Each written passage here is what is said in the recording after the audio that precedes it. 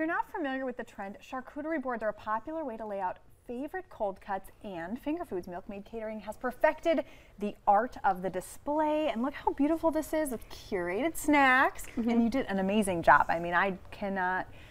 Yeah, I'm just sitting here looking at it like. One of my favorite things about having them here is when you have guests is you guys can snack on them, and it doesn't really get that messy. So that's one thing I love about it. Everybody loves a good cheese board, and I think what makes them so great is that you're picking what you like, and so in the end, everybody tends to be happier and satisfied. So that's what makes, and it really brings people together. Like there's something communal about coming around a cheese board, and that's, you know, part of the business we've kind of planned is really encouraging that connection, and so we just love it. Everybody loves cheese. Don't underestimate how much people love cheese. And it's important too. I mean, some of us don't necessarily have the aesthetic eye that you do, and this is gorgeous. Thanks. Yeah, and so I'm here just with a couple, you know, really easy to remember tips and tricks at when you're home and you're trying to make something for your guests. So first things first, guys, and this seems so simple, but most people where they make the mistake is the size of the board they're building on. Okay? So most of the time we see huge boards like this. Everybody loves them and they're beautiful, right?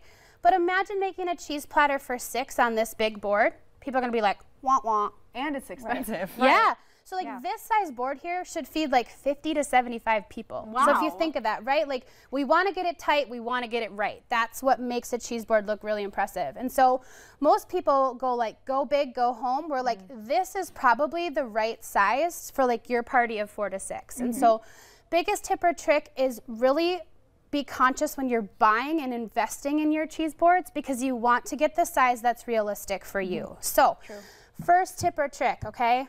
Okay, I love this. Second tip or trick is cut the cheese for your people, okay?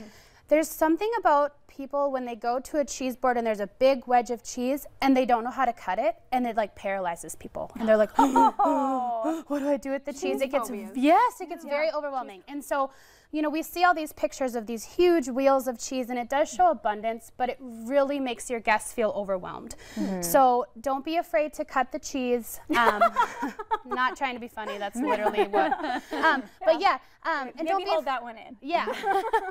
But you know, it's just important, and cheese is, we don't have time to get into it today, but cheese is supposed to be cut in a certain way, and so it's really nice to do that for your guests so they just can go through the line and enjoy it. Could you show us a trick on how to make those flowers? Yeah, absolutely. So we call these salami roses, okay? And really the tip or trick is what you want to do is it gives good height and color to your platter. So imagine you have a piece of salami, okay? You're going to want to fold it in half like a taco. Can I try?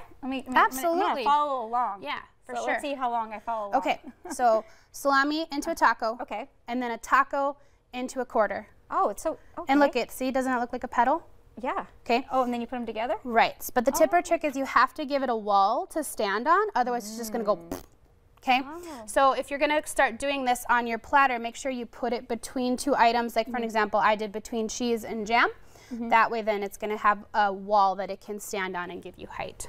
And I love that this is a really good way too to kind of express your personal style. Some people want to go a little more rugged. Yes. Some people want to go a little more modern. Yes. And have very clean lines. And you know what I tell people when I teach platter making classes and stuff, people feel so overwhelmed with perfection that cheese and fruits and products are beautiful on their own. They are. Right? You don't have to cook this to make it look beautiful. So really it's just learning a few little tips and tricks here or there to manipulate the food to make it look really beautiful. Well, and it does. Ready for a glass of wine and a little bit of a snack, but we're gonna have to wait for a few more hours for that. Yeah, and we do have a couple fun opportunities coming up, like we're doing a Girl Scout cookies and cheese pairing class.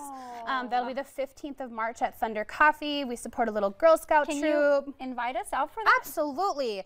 It's a great time. And then also on Friday and Saturday of this weekend, we're doing a pop-up at Fargo Brewing Company. So you can actually come and get some platters from us, but then also just buy your meats and cheeses, dried fruits, nuts, crackers, all the things you need to make this at home. And we have cheesemongers there that can help you pick and choose. So come say hi. Absolutely. Well, thank you so much. I've learned so much. I feel like I'm ready to host a party now. But we have more to come here on the Today Show. Up next, we have Northland Vapors, and they're going to be joining here with us. Stay with us. Thanks so much, Megan. Thanks.